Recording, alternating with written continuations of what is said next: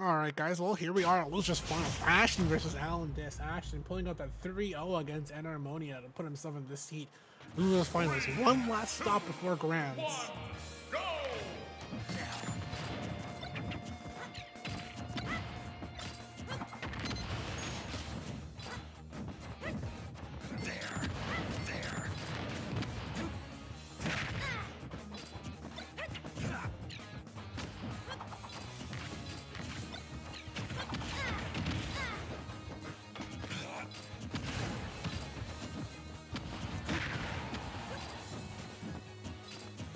So far, Ashton with a little bit of a lead here.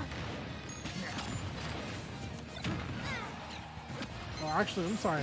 She was on the other foot here. Alan with a little bit of lead, and Ashton with a little bit of a deficit here, 103 to 16.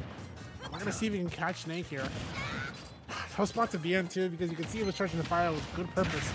But unfortunately, holding shield and giving Snake that dash attack opportunity is gonna be so big. Dash attack has good startup and a lot of active frames here, but that second hit of that forward throw is enough to take out Ashton. And Alan with such a lead. You know he wants to run that back against Apin Man.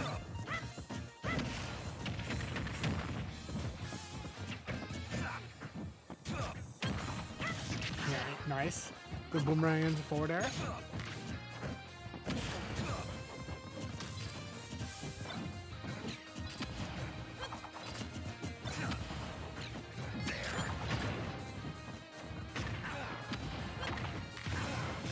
There's the fire. Oh, wow, that's a cheeky upper. I would have never imagined that confirming, but here we are.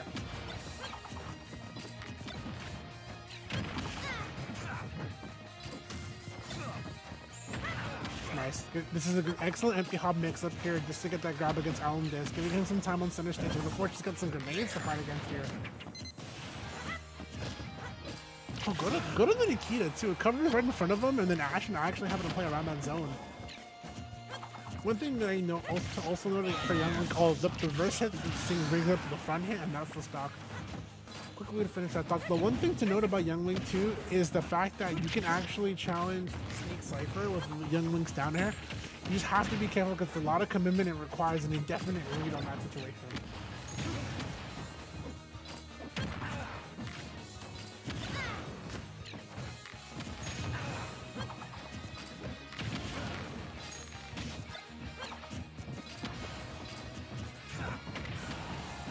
Nice neutral out of shield.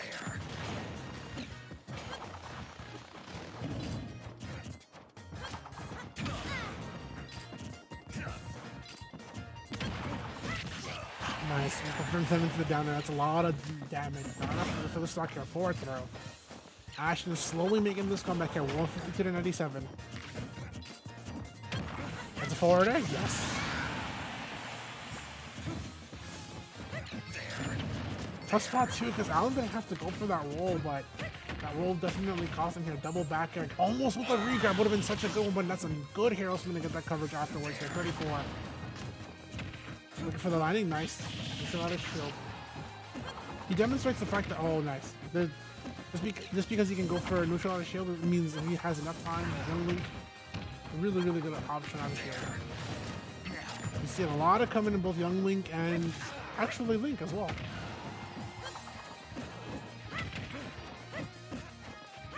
Oh, Ashton has not only brought this back, he's kind of stolen this from AlanDiss.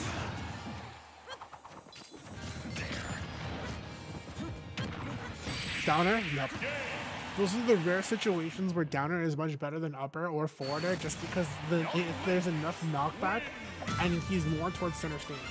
And it's super worth going because it's really hard to amount for the DI on that one.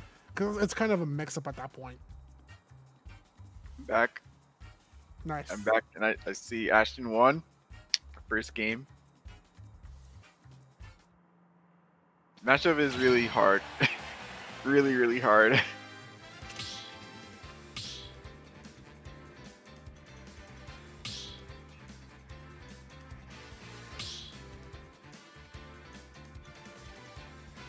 Yeah, basically in this matchup, you just don't want to fight mid range versus Young Link. Yeah, you don't. I mean, most of the time you don't, but especially with Snake, just because if you try to like use your grenades from there, you're just gonna get intercepted by arrows or boomerang, and then you won't be able to set up. Anytime you can just force the boxing situation is good at Snake in this matchup, in my opinion. Great crouch. That's gonna be really useful to get past the arrows.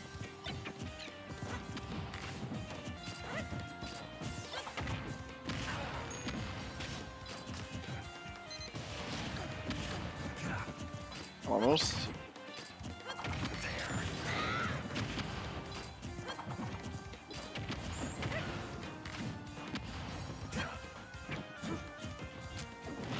Oh, he stuck him? Nice. I like that play too. It's a little bit of a counterplay because he knows how much Ashton likes the whole shielding situation to go for neutral afterwards. So it's a good punish on that situation. Gonna definitely have Ashton take a little bit more on that shield.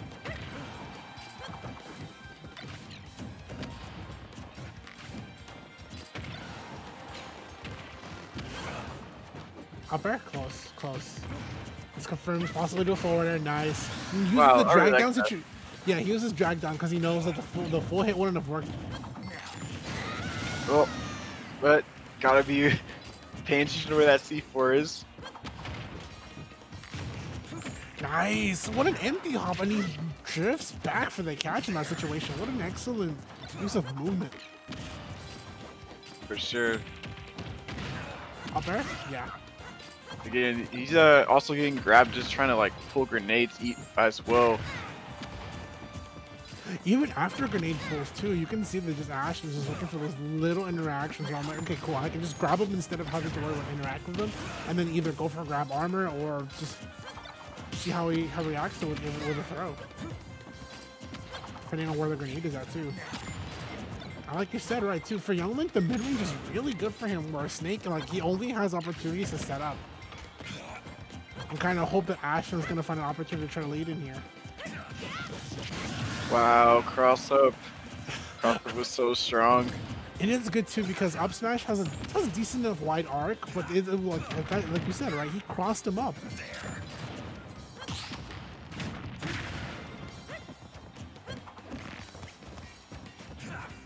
Oh, not gonna give him the roll 4 he was looking for. Yeah, AlanDiss kind of fishing for the up tilt here. Don't blame him. He desperately needs a kill right now. Yeah. But yeah, Ashton definitely sees that he's fishing for that. It's not really making it easy for him to connect the up tilt now. Oh, drag down, nice. Oh. That was good. That was good. Pretty much a true combo at that point, and then you guys already know at 160, he gets the up tilt and you die.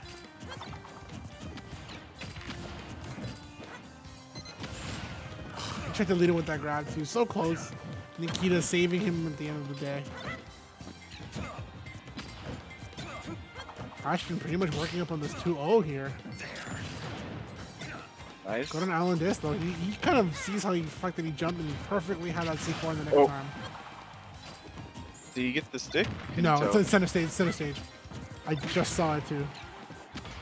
He was very close to it though.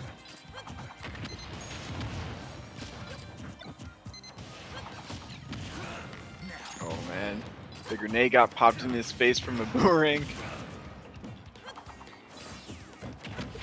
Good on Ashton too. Look at that. He drifts a little bit back here because he knows he doesn't want to be too close to that C4 there. Even if it doesn't kill, it's gonna be big on stick. Oh, tough spot. Tough spot. Oh my goodness, the Nikita barely connected. Just barely connected before he could grab the ledge. Barely connected indeed. AlanDiss clutches it out 1-1, and it all came from that read too. He kind of read him with a down smash. Was able to kind of confirm that all the way around. Yeah, like luckily for Snake in this matchup, even if he's, you know, losing by a lot, it doesn't take much for him to kill. He does so much damage and has so much knockback, especially with Rage. Very effective in this matchup versus Young Link. Just finding that opening is really difficult most of the time.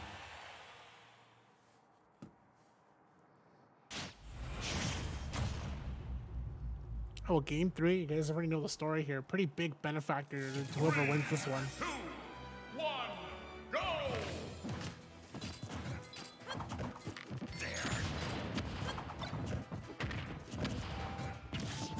Yeah, I don't know. I want to see why he wants Battlefield in this matchup because I think this is a really good Snake stage.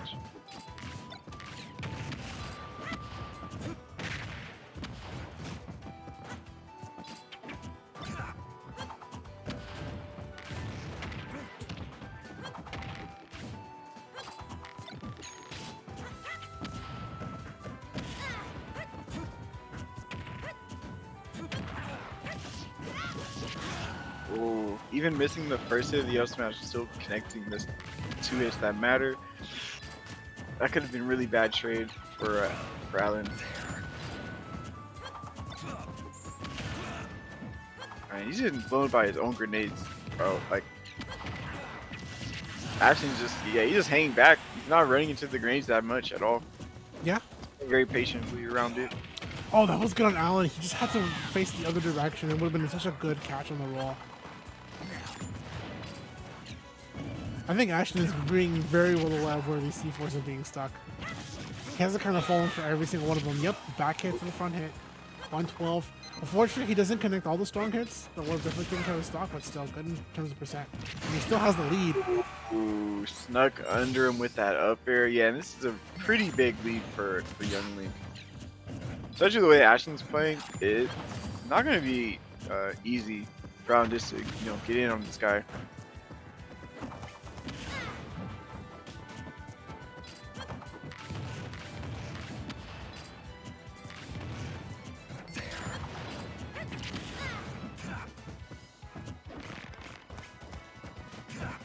Oh, I'm surprised he didn't go for back throw there. I know he wanted to read here, but I think back throw would have been good just to specifically throw him off the stage and go for the throw. I was going to say, Ashton is no slouch. He hasn't fallen for a single C4 just yet. Oh. Drag down fair to up smash, not enough. Still good though. He's been getting those drag down fairs quite often. Oh, the grenade might have saved AlanDiss' life, but okay. That's there's unfortunate. The final. Yeah, he caught him in the empty hop.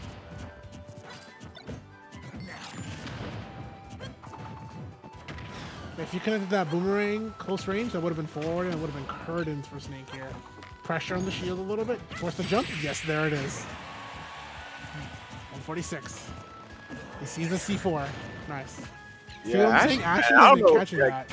Yeah. I don't know what's the difference between this game and the last one, but yeah, he's not getting caught by C4 anymore. I know you can actually just, if you hear Snake do the C4, like whatever he says, yeah. You can react to that audio cue in shield a lot of time if you're not. Oh, what he says is there. Yeah.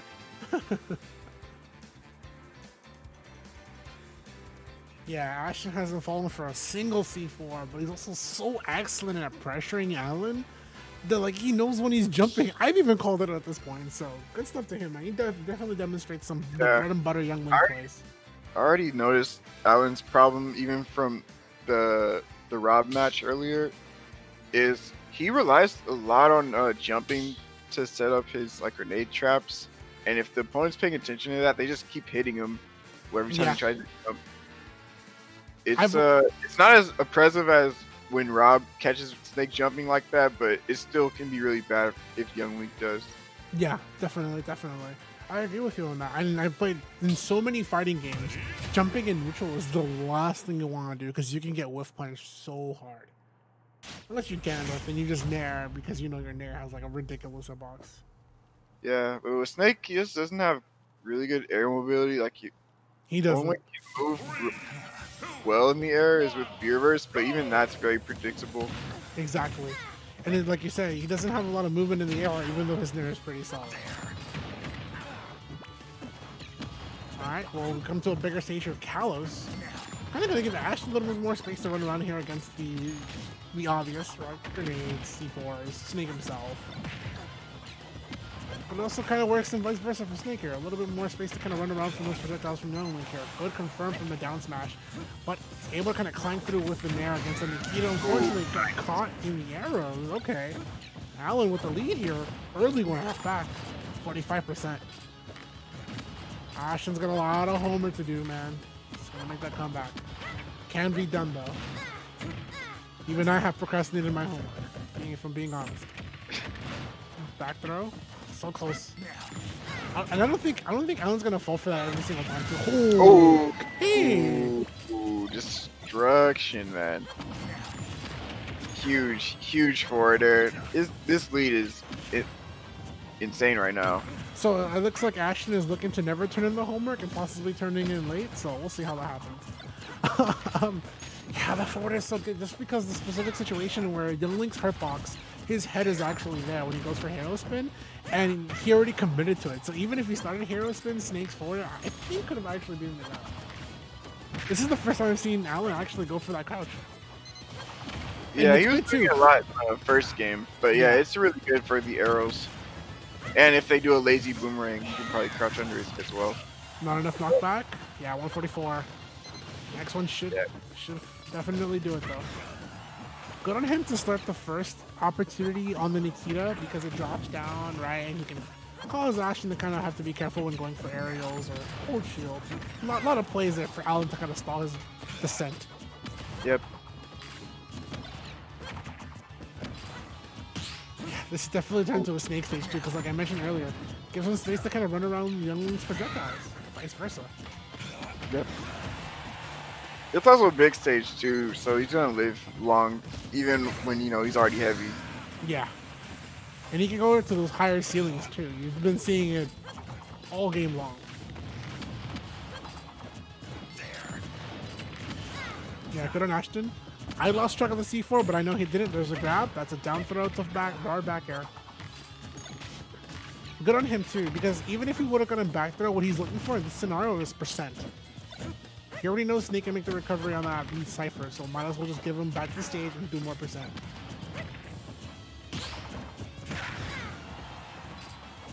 Could be a Zare? Yeah. Careful on the... Oh no! I was about to say careful on the roll. Yeah, he was scared of grenades, so he rolled from ledge. And then, that's like the basic ledge trap with Snake there. Just have the mortar cover the roll. And I totally respect it too, because like, if he had been lower percent, that would have been okay to take the grenade. But the problem is that he was a higher percent, so he could have lost the stock on the game. I think he should have just held shield and just jumped. He has the other platform. Yep. That's like the thing about Kalos. Yeah, that's the thing about Kalos. You have that other platform.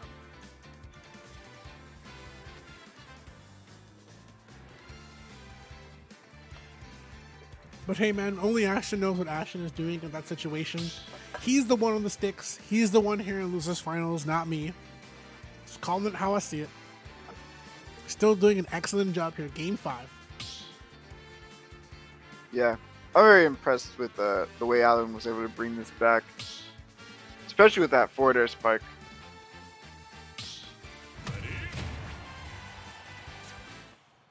Yeah, well... Let's see where Ashton's going to take Snake here. Yeah, last game of the set to game 5. 3, 2, 1, go! Yeah, I had a feeling it might be FT. Let's see if he's able to use the stage to the fullest. Great crouch again. Yep. He should just, if he knows he's going to use the arrows, he should just use the crouch to get close to Young Link. Yeah, that's a smart play. It's good counter play, and it closes the gap. Something I do with crouch with Snake is I'll hold a grenade after Z dropping, and then I'll just crouch while approaching them with the grenade. So if I get close enough, I just hold shield again and just like grenade in their face like that. Yeah, sneak in a little bit of percent. Rank, cover the low, reads the high. Oh, and he executes that Cypher. I would have never seen that coming from Alan, but hey man, more to him. Survives that forward air. Live to fight another day. Nah, that's a situation there where back throw is really good. Because he's no longer looking for percent. He already has it. Nice. Goes for that empty hop. I like the way that he pulled that grenade because it kind of scared Ashton thinking it was like it could have been like a C4 player. Up air? Yeah.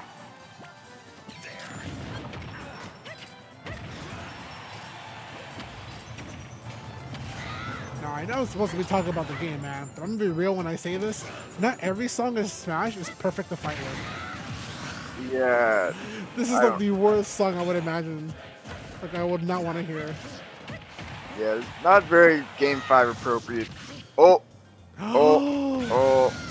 Okay, luckily he had the stock lead. Yeah, but it's too much to sacrifice. If he would have hit that last hit of Hero Spin, he probably could have made it back because he would have faced better at that situation. He might have made it have killed Snake, but he would have faced the situation better. Tough call though. This lead looking to kind of slowly escape Ashton though. Looking at AlanDiss here, 85 to 64. Never mind. Time corrected here, 103. Yeah, they're both just throwing their projectiles at each other, but it's just funny because both their projectiles like clank with each other. Oh, okay, right V reverse C4. Oh man, so much pressure there, but misses his grab. Okay, I like that recovery. Using the grenade pull. Close to, because he was so close to the floor there. Very similar to like bomb recovery with the Link. Right, this stock very important here. They're both trying so hard not to make a single mistake. And speaking of mistakes here, Ashton is building up a roll habit. There's the forward air, there's the stock. But like I'm saying, Ashton is building a rolling habit. Not good. He's fallen to that down smash that up smash so many times. He's got to be careful. Nice. Yep. At that percent where down throw forward tilt is guaranteed. So now Alan bringing it to the last stock game 5 situation. Great crouch once again going under the arrow.